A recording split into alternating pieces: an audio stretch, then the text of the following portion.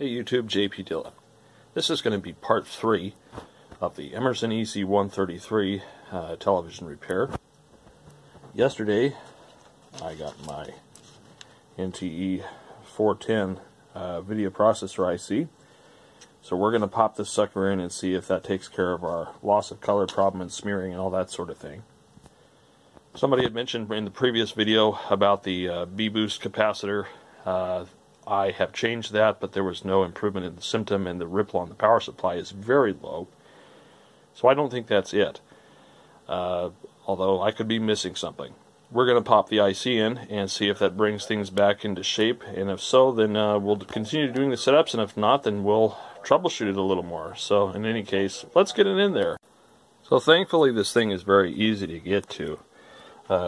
It's just this big guy right here. There was some sort of modification done. Looks like a diode of some kind, which still checks okay.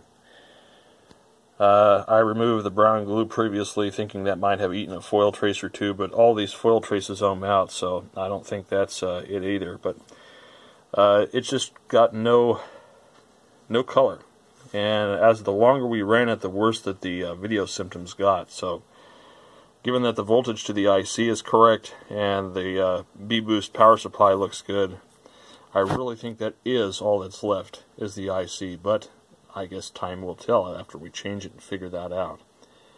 So we're going to get to desoldering this, and then we're going to pop the new IC in. And normally I'd use a high temperature broad tips kind of solder gun, but I don't want to overheat these foil traces because these boards are not known for stability. So we're just going to do it the old-fashioned way with a 60-watt iron and some solder wick, and get it out and get the new one in. Alright, I know this isn't the greatest of camera angles, but I hope you guys can see this.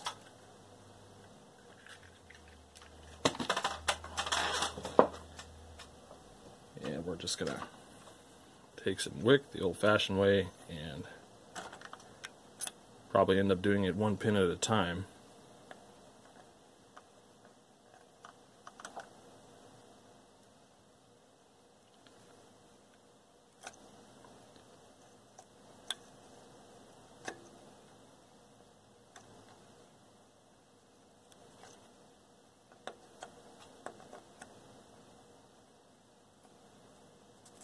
The trick is to use a really hot iron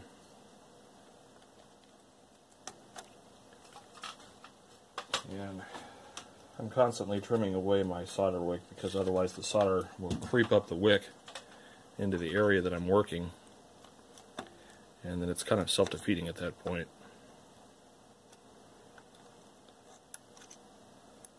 And when we put the new IC in, we have to be very careful how we apply the heat, because if we just solder the pins linearly like I'm desoldering it, I'll very likely superheat a portion of the chip and cause a failure. It's very important to apply heat in kind of a zigzag or opposite corner.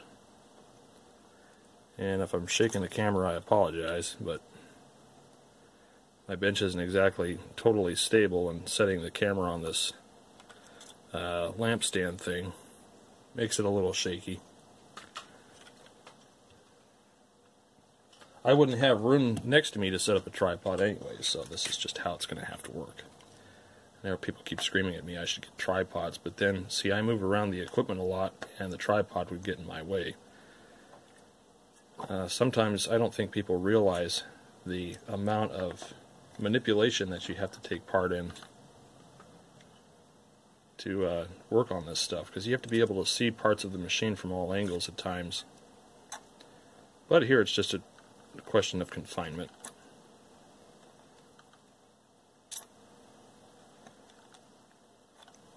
If you're watching on the HTML5 player, you can run this at double speed just to speed this up, because I can pretty much tell this is going to be slow and boring.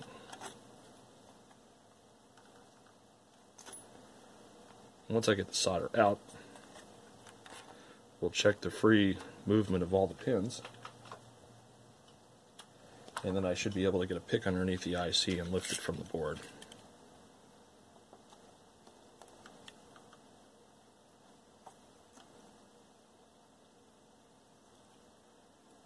I would love to have something like a chip quick for an IC like this, but I'd be making a huge investment for probably 2 or 3 uses at most.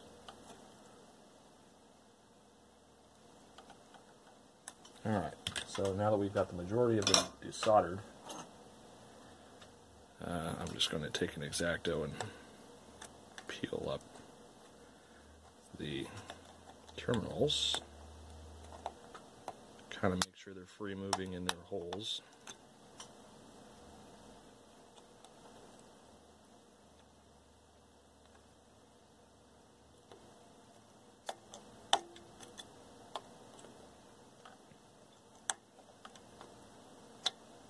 I got this one here, which is going to be a problem because it's got that thing attached to it.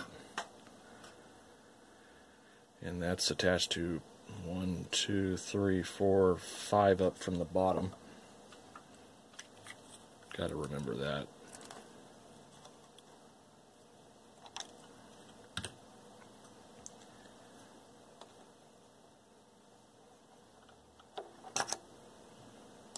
Okay.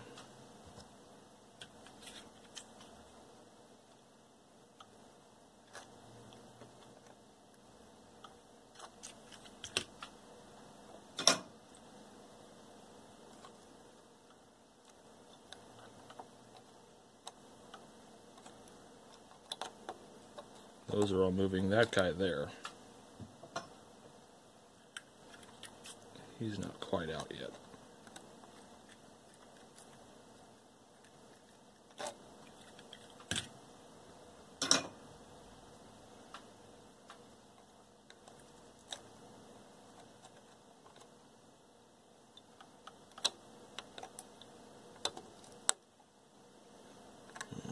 Okay. And then this guy at the very top corner. You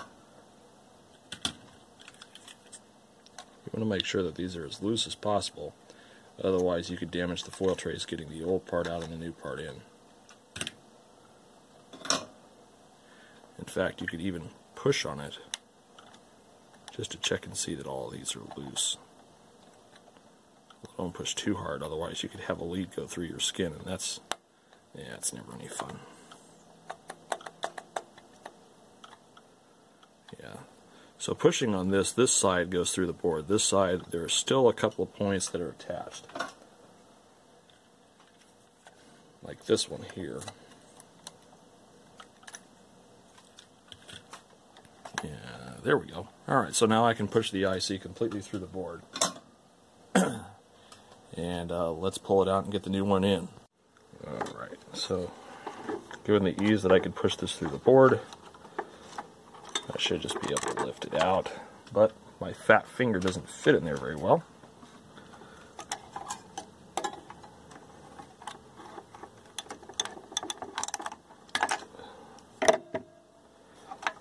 So here is our old IC.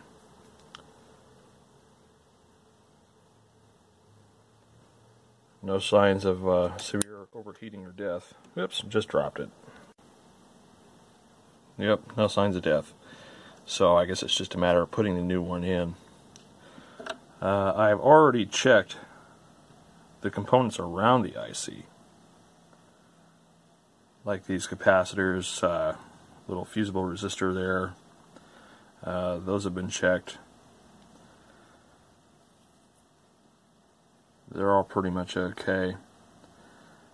I didn't check the running frequency of that crystal oscillator there, but we'll look into that if we still don't have any color after changing this. The rest of the board looks clean. There's no evidence of a fluid spill.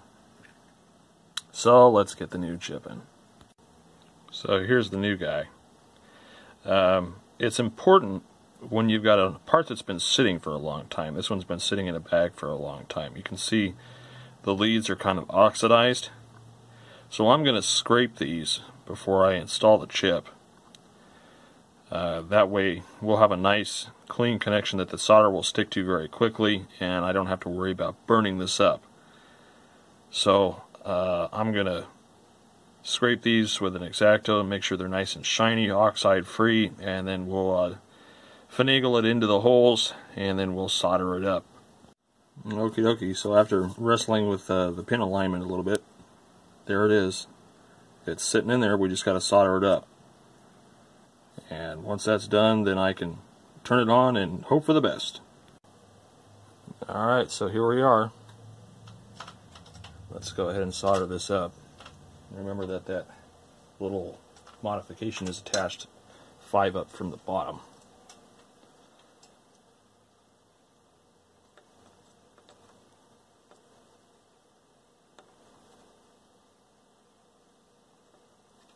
I'm going to do them in groups of 3, furthest from each other on the chip die as possible,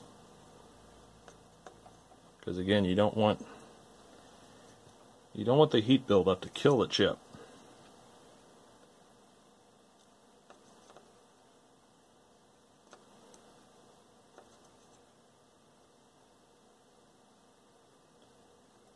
No sense in murdering what we just put in here.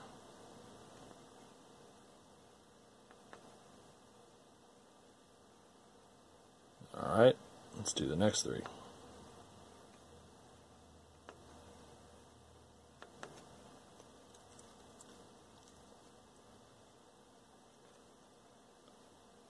Kind of like torquing down lug nuts on a car.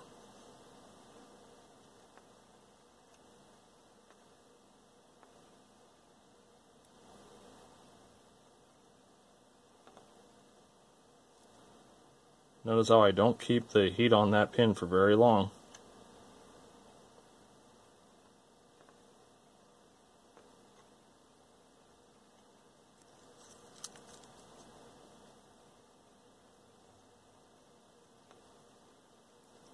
Alright, so that's soldered in. And let's attach our little diode thing, or whatever this is, to this number 5 pin here.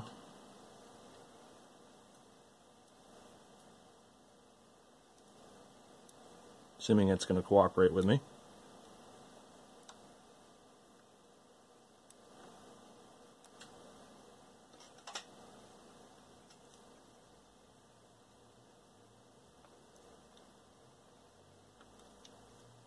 Alright. Make sure that's not going to come loose. It isn't. And shine a nice bright light there and check my solder work. You guys probably can't see that. Looks good. Alright, let's assemble it, and let's go ahead and power it up. Alright, the chip's installed. Moment of truth.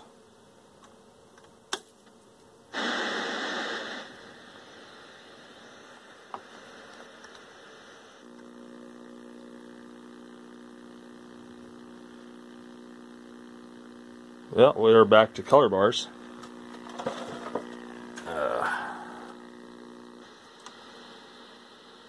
Interesting how the auto color. Alright, so something still isn't right.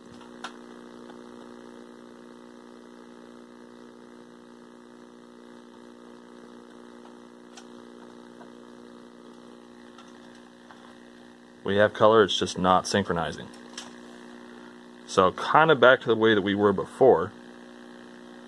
So we need to do some more troubleshooting, particularly on that 3.58 megahertz oscillator. So now the thing to do is hook up a isolation transformer in our frequency counter, and we're going to actually see if this thing is running at 3.58 megahertz. I find it funny that I still can't turn the color up or down, which is bizarre.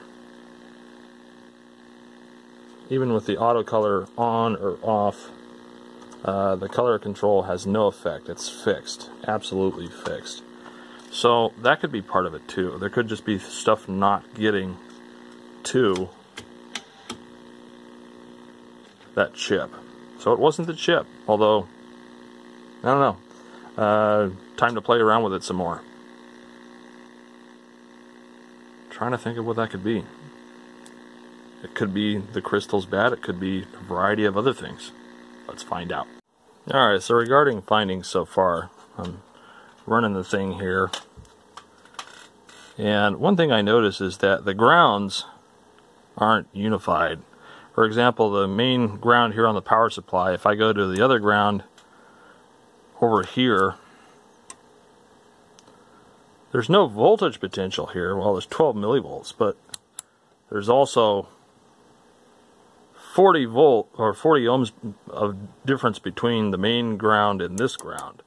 Likewise, if I go over here, 42 ohms. If I go over here, this is supposed to be ground. 45 ohms. 38 ohms. 38. I mean, this is just, something about this is weird. 35. So there's either the ground planes are separate due to some optocoupler or something like that, or there's something else going on that I'm not privy to.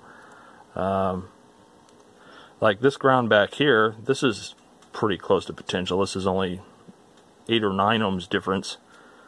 Likewise, this shield here, which is grounded, this is at ground. So 1 ohm, yeah. So there's some sort of ground integrity problem on this board that's not quite right. And that's probably why we're getting deficiencies. Also, that's probably why we're not getting color control. Because if this is supposed to be at ground, yeah, I'm not getting a ground reference anywhere. So I think that's really where our problem lies. We need to restore ground integrity, and then very likely that will be the cure for the problem. Somebody mentioned grounds on the board earlier, and I just didn't put much thought into it because I was still getting voltages. But coming over to the IC here, I mean, I've got 14 volts supplying the IC with like 25 millivolts of ripple, so that power supply is happy. But then, you know, if we look here, which is supposed to be ground, I've got quite a, wow, really? That's just all over the place as far as the ground connection there. So something's not right here. We need to find, there's another crack in this board somewhere I need to find. But once I do that, very likely it will come back to life. So I'm going to see if I can hunt down all the bad grounds and tie them together, see what happens then. Okay, so here's where we're at with this thing. I've been over this board many times.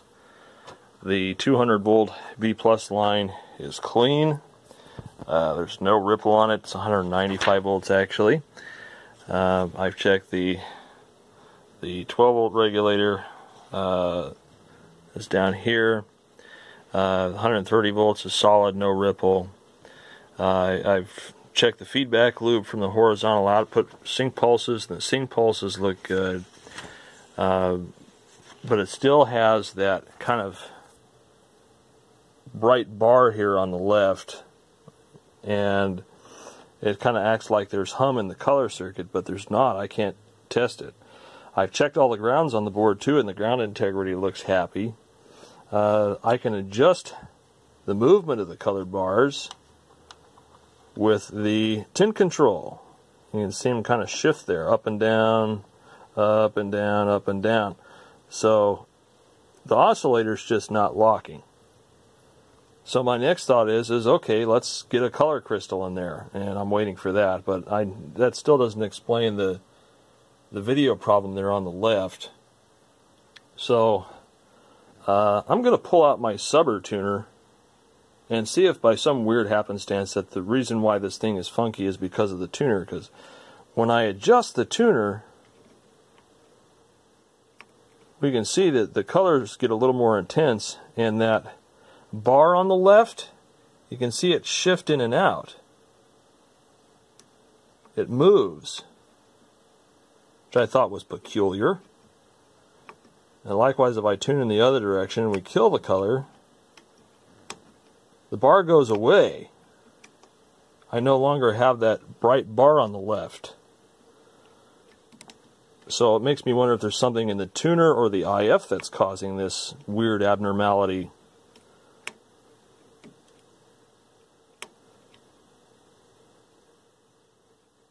And you can see the bar bends over like it's a tuner problem.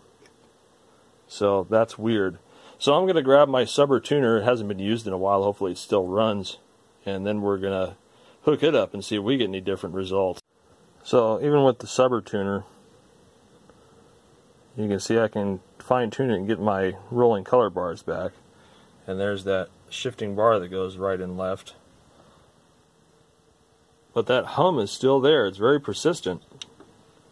You can see that it's kind of dark up in here and bright down in here and dark up in here, dark at the top, bright at the bottom.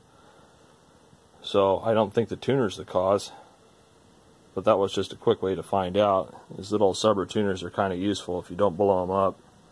I've had like 3 of them, and sometimes you forget to use the isoformer and you cook it. That's what that's for today. So not it. It's weird though how we got this dark area like there's a power supply problem. I've even exchanged some caps on just kind of a preemptive basis, which didn't solve anything, but according to the scope and my meters, there's no hum on this thing. So it's very strange how it's behaving. And I wish there was a way I could just inject a composite signal up in here to fiddle with that. And obviously I could tweak the IF a little bit. I don't know if anybody's been in here or not, but it's kind of weird that it would just all of a sudden start doing that. So it's very strange. I'm kind of at a loss for this one. I've been up and down it and I still can't figure it out. So yeah, we will poke around a little bit more, but it ain't the tuner. Okay, so while poking around in the IF strip, I found something very disturbing.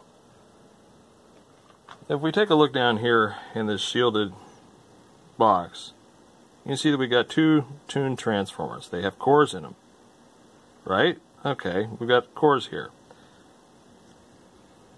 What happened to that one? The core's missing.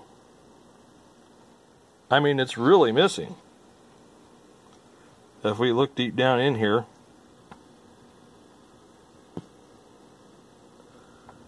it's like missing. Ain't there. Somebody took the core out. Can't really see down in there that far. But the core's missing. And the threads are all chooched up like somebody was messing with it. There's no core in the bottom of that. And so that's L603. And if we come up to the, you've got the input from your tuner here. You got 601, 602. What's 603? Where is it? It's your video IF amp. I'm not seeing it. Let's look around. 608. They don't even show it. You got 601 and you've got 602. Where's 603? Oh, here we go. So 603 is supposed to be a tuned circuit that feeds into your IF input for the IF AGC video amp. So if we're getting incorrect bandpass here, we could be losing our color sync information. So that's interesting, and then that leaves, goes through our video amplifier stages, and then goes to the video input on the IC here. And all the voltages on that are maybe half a volt high, but they check out. So that's significant. The fact that we don't have any core in L603, I think that's significant. I'm not sure what to do about that. I'll have to dig through my stuff and see if I can find another core to fit in there, and then see if tweaking it will will change my color at all. But that's significant. So I wonder if the owner pulled that out of there, or whoever he bought this from was messing with it, couldn't figure it out, pulled the core out. Who knows? Yeah, I'm not sure what that is. That's a transformer there, that T328. So yeah, I gotta find a core, and then we can pop a core in it, adjust it, and see if we can get our color back. And that may explain why there's such poor IF response too, video response. You get all these lines of peaking here, and the IF is very tunable. So that concerns me. So I'm gonna go dig through my boxes of stuff and see if I can find a ferrite core to stick in there and see if adjusting that will tweak it any. So I've got this old tuner board which I pulled one of these cores out of. I had a couple of other ferrite cores, but they were just too large. So I've got the core sunk in there about halfway through its travel, and I'm going to see if that makes any changes. I have my doubts, but at this point I'm willing to try a little bit. Just clear this clutter up out of the way. Sometimes it's handy to have junk lying around. Let's see what it does now, if anything. Now that we've got a ferrite core in there. Well, that shifted the bar over. Now it's over here. Interesting, huh?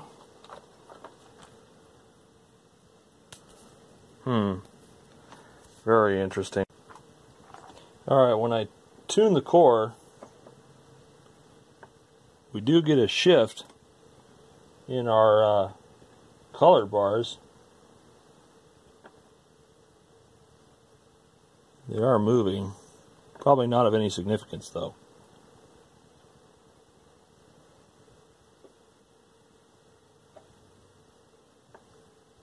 Trying to see if that bar on the IF is moving. Doesn't appear to be, though. So that really didn't solve anything either.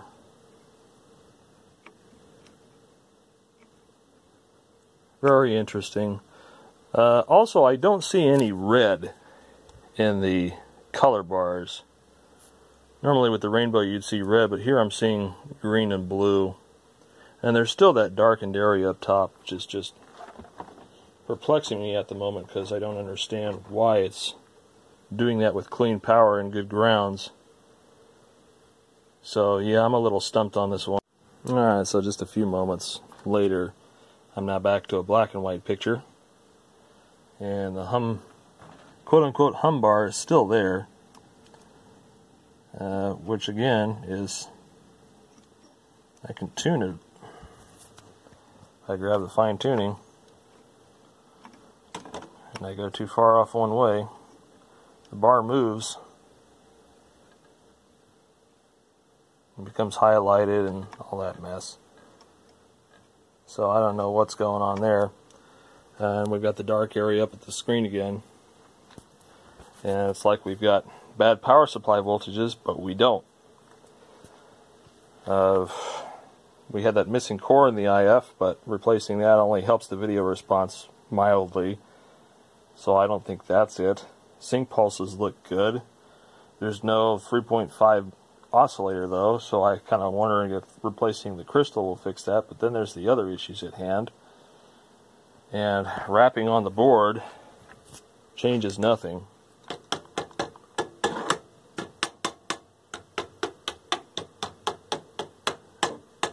I don't get any flickering of the screen or anything. Nothing changes.